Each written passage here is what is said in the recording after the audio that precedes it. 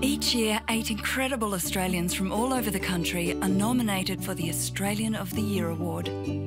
Too often in Australia, if we want to see something happen, we just talk to our friends about it because we know they're going to go, oh yeah, you're right, you're right. Well, that doesn't change anything. Talk to people who don't agree with you. It can take a bit of courage, but you have to try.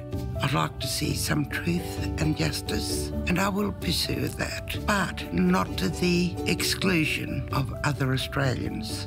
I am the living effect of somebody's destructive act. I'm also the recipient of the brilliance of humanity.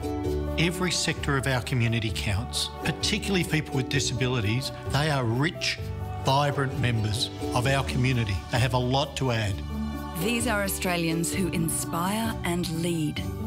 We can make a very real contribution to a better planet because what we do here can influence the world. Every child deserves to have a family. They need to be nurtured. They need to know that they are precious because that's what makes us feel whole. Child sexual assault is no longer a taboo. Children are being saved because we're now talking about it. The world is changing and it starts here in Australia.